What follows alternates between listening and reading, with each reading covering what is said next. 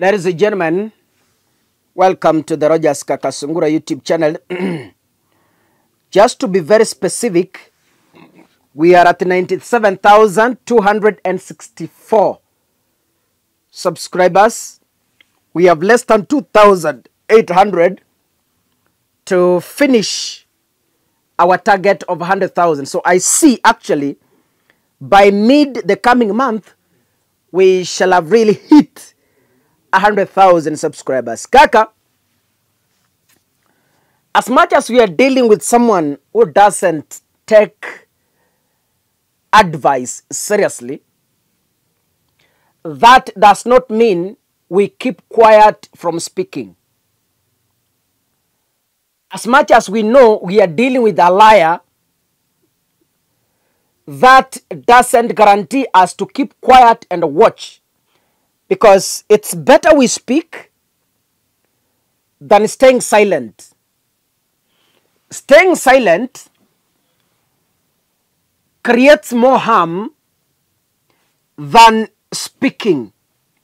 Ni vizuri, we know we addressed these issues, but the one to be addressed refuse to listen for the sake of our future generations. We cannot give up. That Ruto is telling lies. We should just, we shouldn't do that. If we've decided to deal with this government, we must deal it from every quarters. Today, I was going through internet and found the following video clip. Nyinyi mnajua budget imesomwa juzi. Hiyo budget inataka kuongeza bei ya maji. Sijui iongeze bei ya mkate. Sijui iongeze bei ya unga. Sijui iongeze bei ya nduthi. Sisi tunataka kuambia hiyo budget haiwezi kupita kwa bunge. Na ikipita kwa bunge miezi mitatu tu baadaye tutaibadilisha iwe ni budget ya mwananchi wa kawaida. Sisi kama Kenya Kwanza, sisi kama UDA, kitu ya kwanza tutafanya ni supplementary budget ambayo itapeleka maisha ya Wakenya, bei ya bidhaa ikuwe chini. Ladies and gentlemen, I hope you've watched and listened to the statements in that video clip. This is William Ruto speaking, and according to my library, William Ruto was speaking this in the year 2022. I want to get the exact month. He was speaking in June 2022. And this was a few months to the general election. And Ruto was seeking relevance from the people of the Republic of Kenya. He is speaking when by then Jubilee government or the Jubilee Parliament was about to work on the 2021, when the members of Parliament were preparing to work on the budget of 2022-2023. Yes. Though ikilibu imeandikwa 2021-2022, but I think this was a 2022-2023 budget. And in this, Ruto is vowing and saying, iyo budget, sikia vile anasema, I want to repeat it, ataka niirudie. Nyinyi mnajua budget imesomwa juzi. Hiyo budget inataka kuongeza bei ya maji. Sijui iongeze bei ya mkate. Sijui iongeze bei ya unga. Sijui iongeze bei ya nduthi. Sisi tunataka kuambia hiyo budget haiwezi kupita kwa bunge. So, Ruto mobilized members of parliament to reject the budget. Ruto mobilized the public against Uhuru Kenyatta's budget.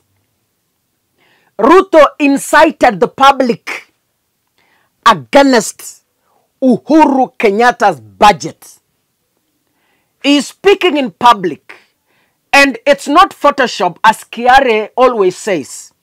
Now, based on this video clip, the Gen Zs are holding William Ruto into account and asking him, the same way you are rejecting this budget is the same way we are also rejecting your finance bill.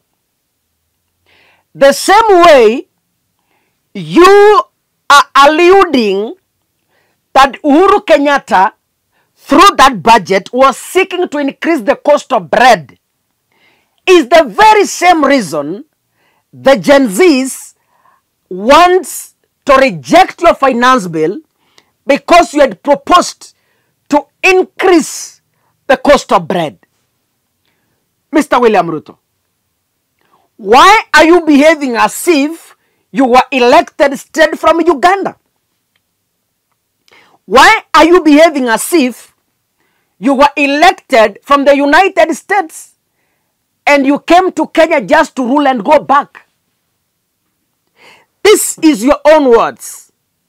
This is your own voice. This is your own video, William Ruto. When you were speaking from top of vehicles, there is absolutely no one who threatened you. When you were speaking from top of vehicles, there is no one absolutely came for you. When you were threatening Uhuru Kenyatta from on top of vehicles, there is no one who intimidated you on your divergent opinion as far as that budget was concerned. Why are you then now, do you want to abduct the people who are expressing the same opinions you had in 2022? Why are you killing the very people who are having the same divergent opinion that you had in person in 2022? We are asking you these simple questions, you respond to us. You have purportedly withdrawn the bill which you have no powers to. You have lied to us that you've listened. You are playing victim. You are playing holier so that the young people can call off their demonstrations tomorrow.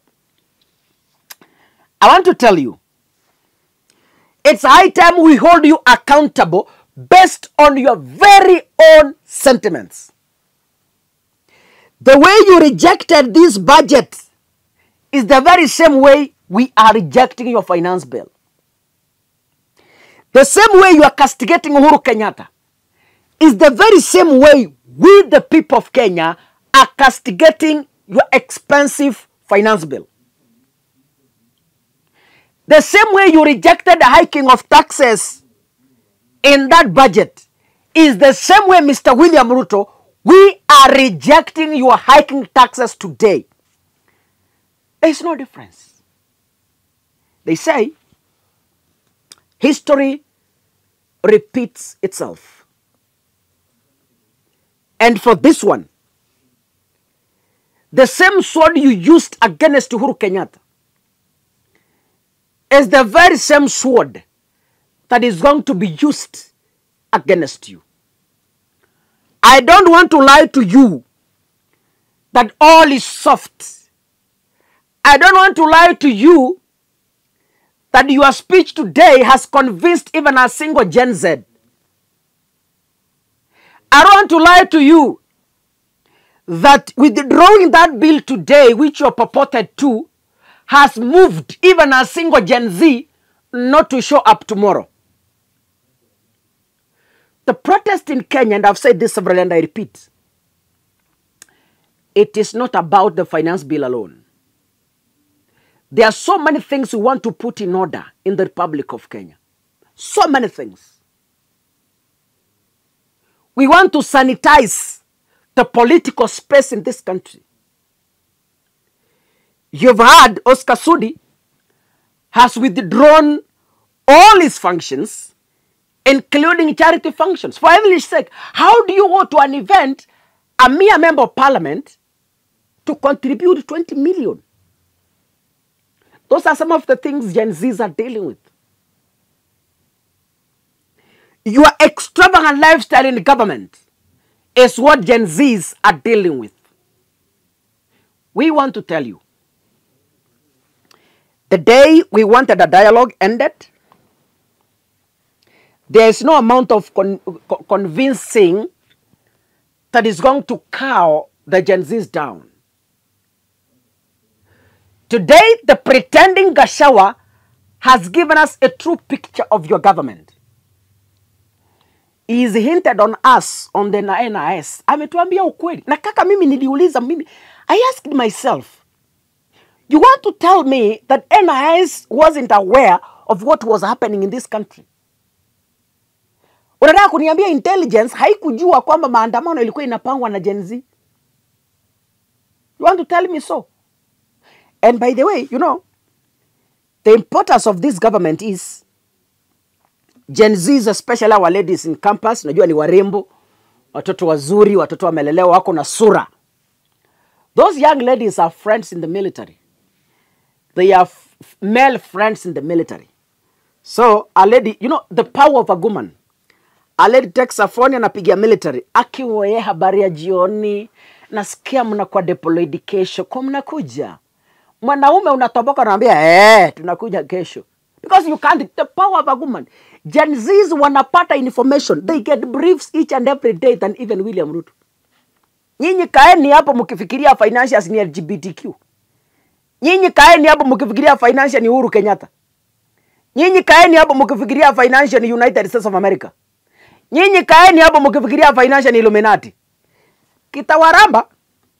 Our Gen Z, they are updated each and every day. Our girls get information. Hata tukitaka saa hii, any information hata kutoka kwa Ruto mwenyewe, tutaipata. Hakuna kitu hawajui. Hawa wasichana akiamua kunyoosha sauti vizuri, azungumzia mwanaume, wanatoboka hapa na information yote, wanamwaga na hakuna kitu utasema. God bless you, ladies and gentlemen. See you in the next video. Asanteni sana.